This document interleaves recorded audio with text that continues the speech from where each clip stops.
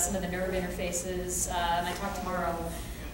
Right now, so recording from nerves directly is very, very difficult, is the problem. The signals are just too small. That's why we don't have Luke Skywalker hands.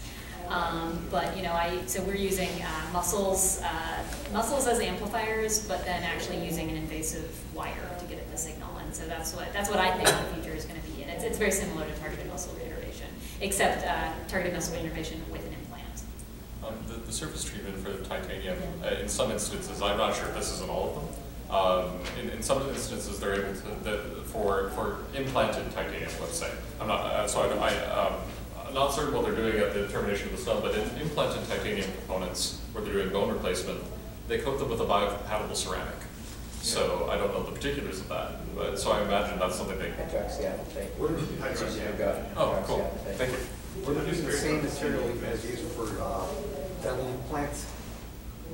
It's I'm not sure. very similar, actually. There's different ceramics that you can use, and you can go to one of the ceramic conferences. There's one in Daytona, which is, I go to it every year. We do our jet engine research, and then the next presentation is someone doing dental implants and scratch resistant. And you never know that these fields are connected. But yeah, so there is an artificial bone chemical that they've made called hydroxyapatite, which is almost identical to your bones. They use that. Yeah, I think you were. Sure. We've all heard of the $6 million man lead majors, and number one is if that was going to happen today, what would he be now? Not the $6 million man. Would it be the $6 billion man or the $6 trillion man? And then number two, that's the insurance company. Yeah, right. Is there some type of code of ethics as far as not making them superhuman? Because lead majors with superhuman powers above the human. Can you talk about the ethics of potentially going that route? Yeah, I'd like to jump in on that first because this is something my students and I actually talked about. In some applications, I think they could be very positive. Why not give somebody that has a limb difference the ability to do something beyond what we can do with our normal hands? So like a very easy one would be putting very finely tuned vibration sensors. You could just do it with PVDF, which is a pretty cheap material. It's what sits on microphones. If you put that into the fingertips and hooked wires to it, and then gave them an amplifier and a headphone jack, they could touch walls and hear what was on the other side. I mean, and that would be a pretty inexpensive hack, actually. So there's some privacy concerns. And there's but you can do the same thing in another method, but it could be privacy concerns, or it could have applications in law enforcement. Like the hostage situation. You want to hear what's on hostage situation. Clearly define where the applicable. These are prosthetics. Yeah, so it does raise ethical concerns, but there's also room for positive to be in there. So, but now on to the sort of. I should say I look forward to having that problem. Right now, the neural prostheses are not nearly as good as able-bodied anything, so it's not a problem right now. But on the other hand, yeah, we don't. I guess the short answer is, everything that's in the works now in terms of academic research is all aimed at a medical problem. So we don't really enhancement exists in science fiction. First, right? Yep. Yeah. I think you were next. Yeah, go ahead. What is the technology right now as far as creating like tactile sensation prosthetic? This was actually published this year, and they're using either heat or voltage to be able to do this, and they have had a lot of advances in synthetic tactile feeling, and it's incredible. I think what is going to come out of this.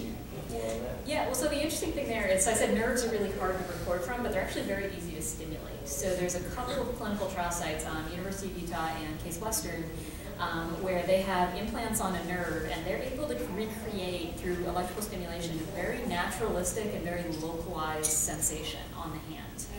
And so there's a video, if you YouTube, there's a video of somebody pulling stems off of cherries using sensation and like grabbing and feeling around for where objects are.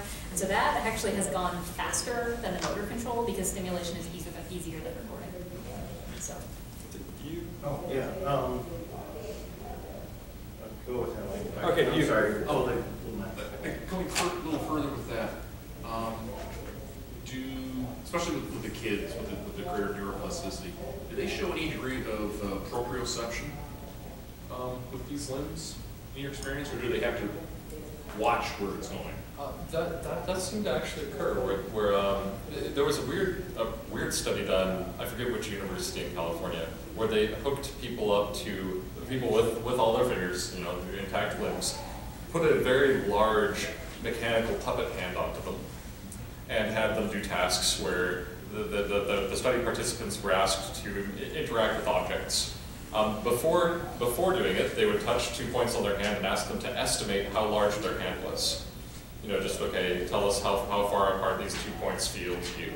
Then they had them interact using this giant hand for 30 minutes, grabbing objects and interacting with things. Then they did the same test afterward, and it appeared just from 30 minutes of using an artificial hand on their intact hand, they had a perception of their hand being larger after. So when they were asked to estimate that distance, they interpreted it as being larger than before the test.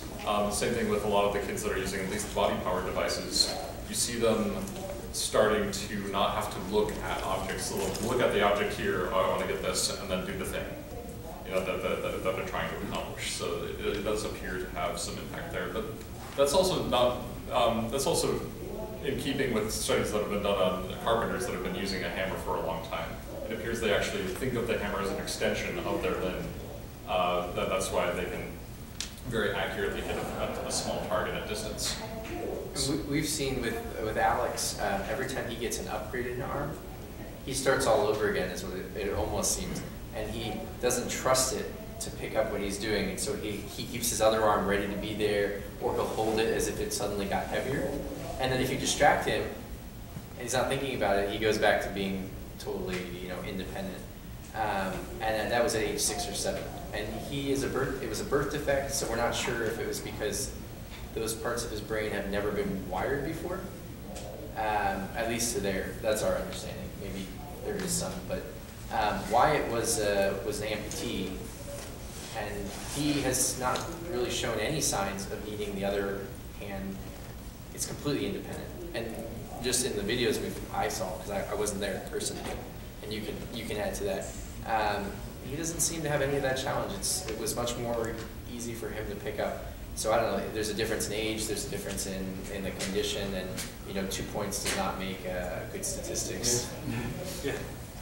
Go ahead. Oh, okay. I was going to ask about the sort of an ethical but also mechanical thing of, so you get a hackerspace that wants to help kids, they want to fit the prosthetic properly. I'm assuming you guys are suggesting that if they find a doctor or his doc, you know, somebody who's going to help you appropriately fit the prosthetics, so that you don't cause more injury. I mean, because you really can.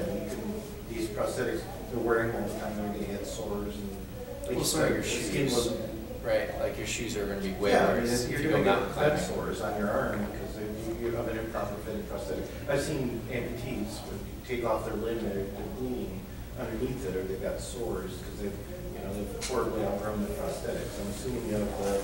That would be a red flag. I think well, that's an extreme case, but this is a third world country. Right. So we could use diabetic socks and other types of foam material to mitigate any of those challenges. When you're doing this? So what we do is not considered prosthetics because there's an electronic component. So we are on the field of bionics separately. And in an academic institution with an incredibly well-tailored legal liability waiver from the lawyers that we work with, that they accept and they understand all the terms that we not make prosthetics, it's not approved by the FDA, and it's not designed to cure, prevent, treat any diseases. And they understand that they're accepting all the risks of having a prototype device. And it's very important to get the parents to understand what they're getting into and what it's not and what it is. And so we do have some medical people who are willing to lend their expertise. So some of the outside groups that we've had where people have said we want to help, they've been in contact with a rehab specialist or an occupational therapist to follow the rules of the law as well as they can. And in the larger enable community, what's completely consistent is that the outreach and the education to parents of the device users is to watch for any sign of rubbing. If there's anything that looks unusual or harmful, discontinue. if they have the ability to get the involvement of an OT or at least family doctor to review the device, but that it's really up to them as parents and as a family to watch for those things. So it's very clearly communicated by the community that this is experimental. This is something, and here are the things to watch for. Is there, on that note, is there a way for non-medical professionals, non-OTs, is there an algorithm or some kind of guide to fitting these for people? Yes. Did some lady, is there a source for that information? We use a 3D scan. So we get we're talking, again, third world country. You gotta, we can buy a printer, but who's gonna buy the, what's that? A Taylor's tape measure. Well, and there is a guide. Yeah, so there's educational materials available on the blog site. So in my estimate, the powered electrical systems are not really ready for do-it-yourself assembly at this point in time. It would take somebody with technical expertise to put one of these together. The unpowered devices are something that people are starting to build themselves. And there are tutorials, resources, guides on how to go about the process. It's still going to be difficult and take some effort, but it is attainable by somebody with non-technical knowledge. One last question: have you ever built one with Lego pegs on it? So we thought about this and we've talked about it, and we haven't yet. But that was one of the things we wanted to do. We have one part that you could do it for. Right. Yeah, and you can print Legos. The patent is long. Well, actually, not that long expired, but it is expired. Just expired. Yeah. And we called Lego and asked them if they were interested in working on that, and we just couldn't get a hold of the right person. But we said we can give it a base, and you can do all sorts of things with it. That would be great. And we see there's a large part of instead of just trying to recreate the human form in doll plastic, to give kids a chance to express themselves. Especially where most of their life they've been told, like, just blend in, stay below, don't let anyone bother you, you can do it. We have the potential to change that. It's a paradigm shift. Stand out regardless, and so they want to stand out. Yeah. I have special needs kids. Yes, sir. On that note, did you guys see the Wolverine arm that he made? Yes. You had upstairs, that was awesome. I built a Lego one as well, and I built accessory systems, and I put accessory rail systems. We think it's incredible, and it's about time. Like, they had 100 years to make prosthetics look like Barbie and Ken, and they're finally starting to be a little bit more intriguing, at least in my perspective. Yeah, but you wouldn't believe the challenges to be able to legally make one look like Iron Man. Unless you're an individual user. So like this is kind of getting into an interesting realm where there's a 20-year-old guy who uses a printed body-powered device. But he identifies himself as a cyborg because he argues he's got a printer at home. He actually knows how to do design work, and he has his own machine, and he's hacking his own prosthetic. And so he calls himself a cyborg because he argues, well, I'm using technology to modify my body and give it a different ability. And when he breaks apart, he goes home and he prints it because he has a very labor-intensive job where he's moving 75-pound aluminum girders and stuff. And so he keeps changing the design to match the environments in which he wants to use it. So it's kind of that's a compelling thing that's starting to happen as well.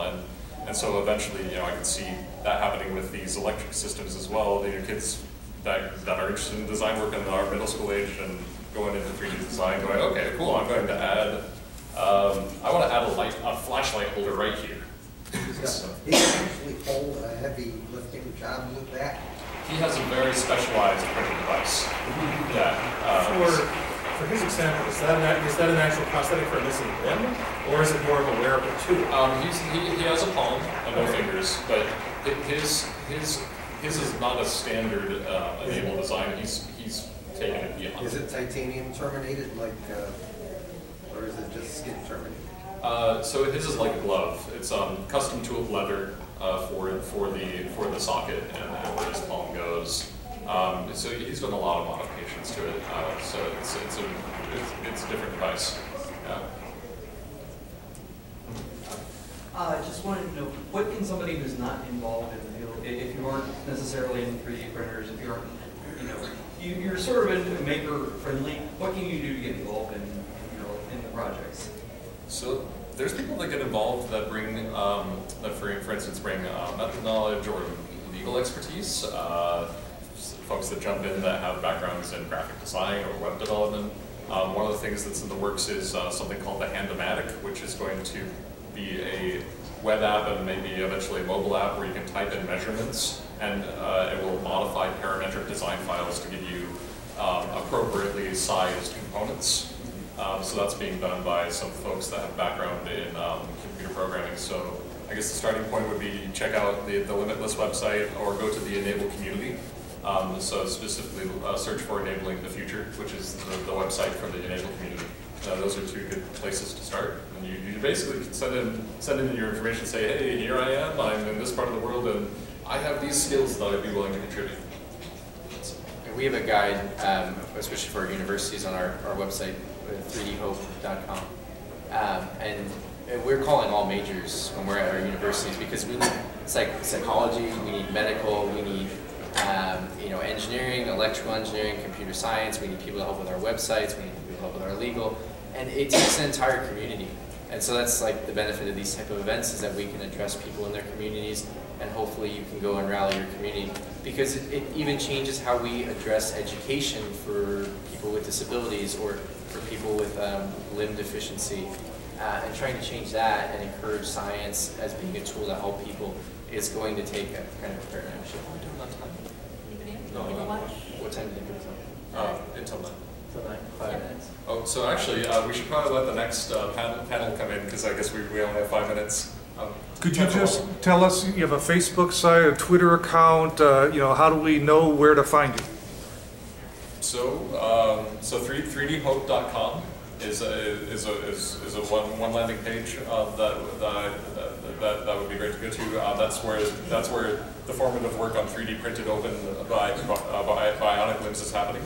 The body powered devices are primarily happening at enablingthefuture.org. What's the power source for the non-body part? Oh, just mechanical. It's just leverage. Based upon the change in distance between 2 points on the body. So, for instance, elbow. Like if an No, for when it's not body part. Oh, power charge? Oh, if it's in here, little lithium-ion batteries. Well, thank you all for coming, and we're all going to be here. Are you here all weekend too? We're going to be floating around, so if you